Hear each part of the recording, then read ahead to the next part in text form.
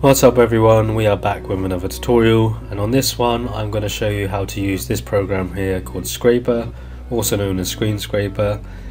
What this program does is it fetches all the box art, all the screenshots, video clips, metadata for your ROMs and for whatever console those ROMs are for, and this actually is compatible with Recalbox and Retropie for use with Emulationstation.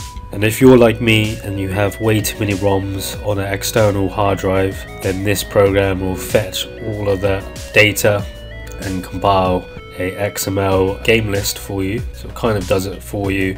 I can't really use the inbuilt Screen Scraper for Retropie because I have too many ROMs and they're not on the SD card. So this is a much easier way for me to grab all that data and transfer the ROMs onto my arcade setup. So the first thing you want to do is you want to click on download, and I highly suggest making an account for this because you will have a quota that you may reach. I can't say how much you can download, but if you try to scrape too many ROMs with a free account, then you will have to wait another day to retry and scrape the rest of them.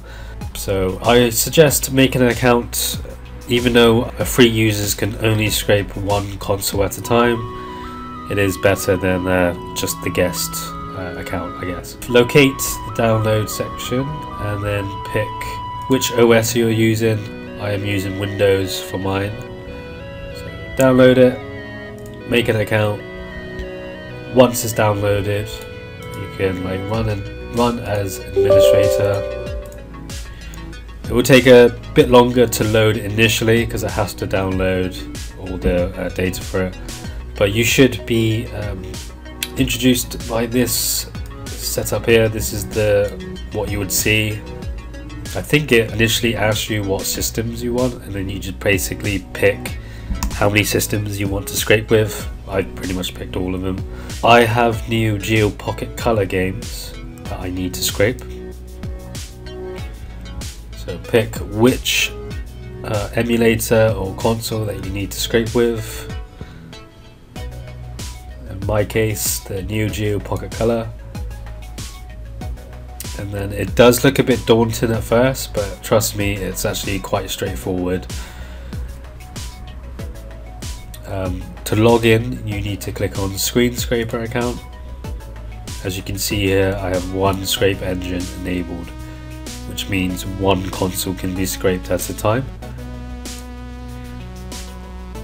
So locate your games, ROMs folder.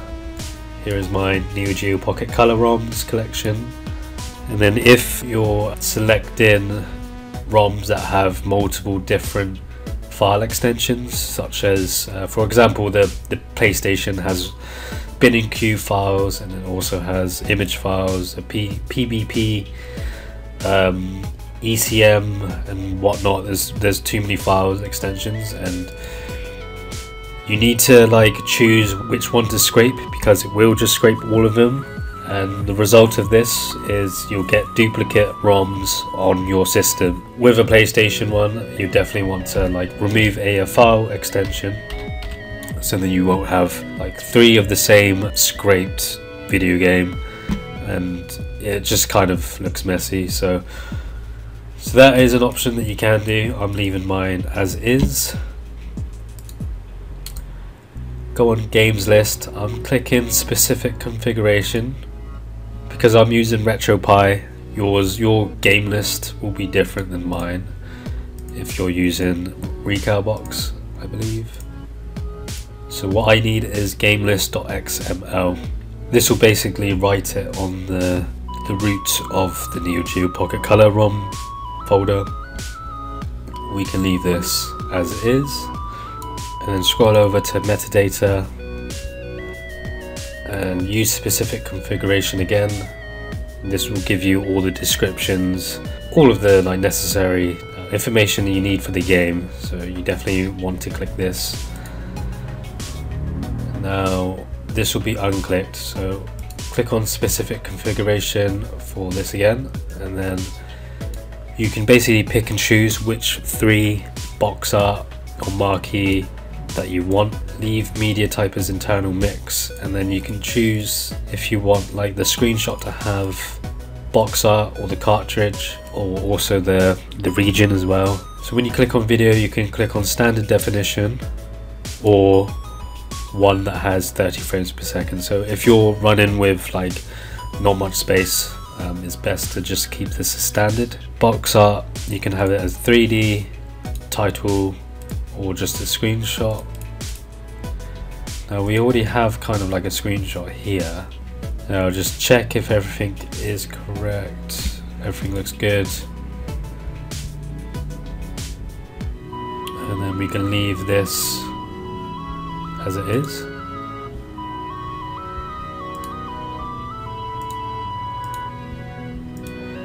Now don't worry about this section here. This is if you have a connection to your Raspberry Pi or Retropie or Recalbox or Launchbox. I'm just going to click on generic, so this will just fetch it all and compile all the media art and the game list to the same folder, because I will transfer this myself. So once you're happy with that, click on the start button.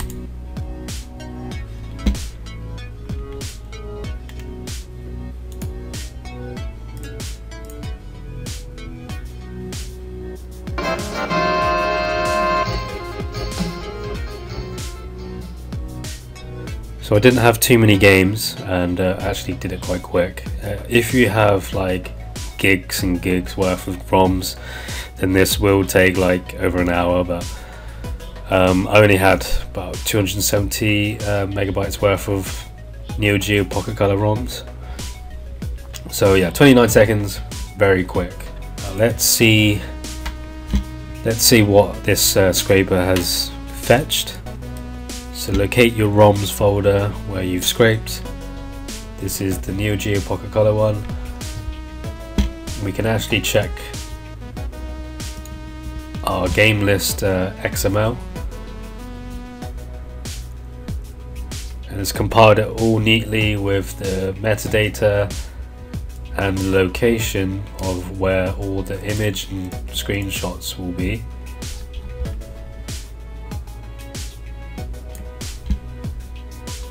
Exit off here and then click on media, and then you can check if you're happy with this.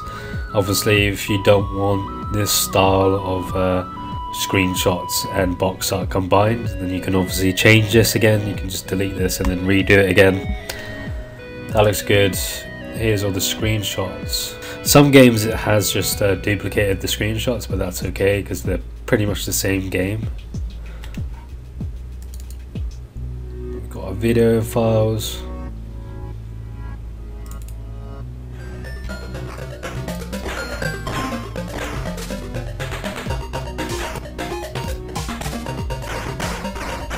Perfect. So this is all looking good. I can just transfer all of this onto my Retropie. So let's FTP to the Retropie. So I'm using a WinSCP to transfer all my ROMs. Here are my ROMs folder. As you can see, I have quite a lot of consoles here. So just locate your folder, Neo Geo Pocket Color. Obviously you need to download the emulator on Retropie to be able to see your ROMs, so make sure you've downloaded your emulator before doing this, because your ROMs will not appear on the emulation station, and everything has to be located to your wherever you put your ROMs. But that's just for another tutorial. So let's go ahead and transfer our ROMs.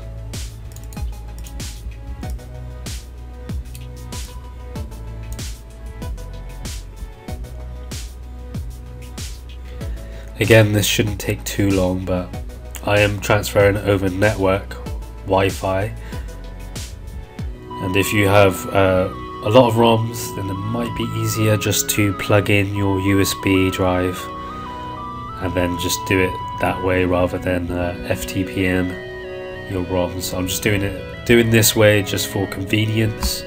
Again, it might be faster just to unplug your external drive or SD card and then plugging it into your PC.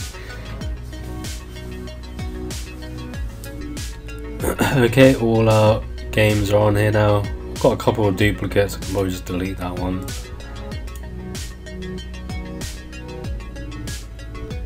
Alright, so I'm going to head to the arcade and then show you the results. Just to go back again, your folder should look something like this, with all the media in one folder, and you need to make sure you have the game list, and everything on the game list corresponds to the location of the box art. So this is what my PlayStation 1 looks like.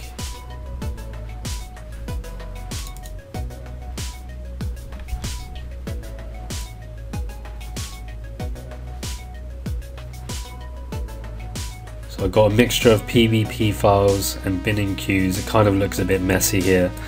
I do need to change the file extensions, but yeah. Right, let's head over to the arcade now.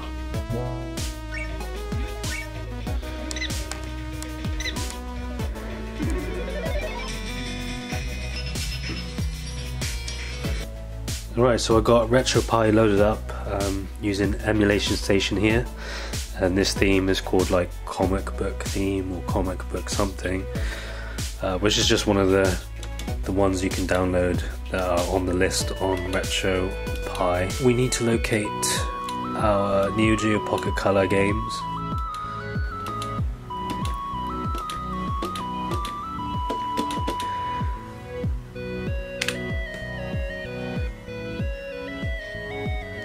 And as you can see, all the videos are playing up here. They all have sound. They actually fit quite well. We have our metadata along here.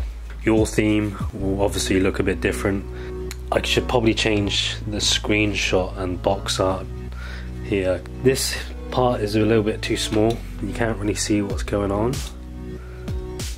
So maybe just the box art itself, or a screenshot will look a lot better here. Obviously this might look good on your setup, but for this theme here, this doesn't really work well. So you just have to kind of mess around, see what you think fits with your theme, if you're using Emulationstation, that is. But yeah, it's scraped pretty much all these ROMs here. I don't really have any duplicates.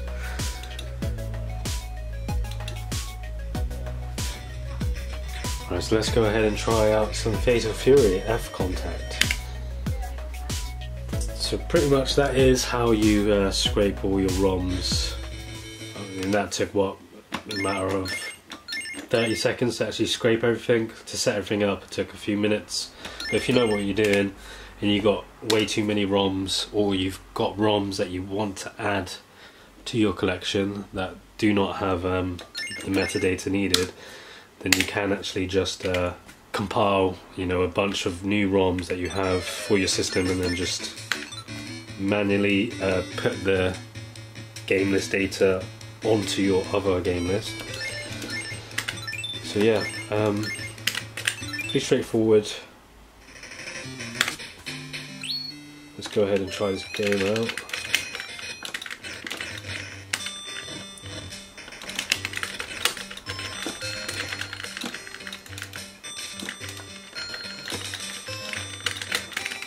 I believe there's only 2 buttons that I can press. Never actually owned a Neo Geo Pocket, but I have played one before.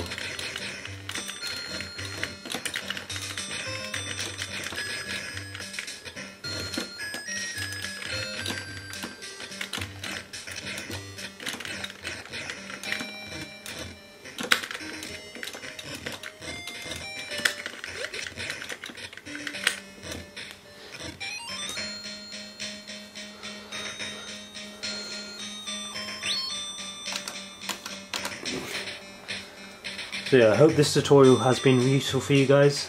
So yeah, if you do have any questions, then please comment down below. Thanks for watching, and I will see you again on another tutorial.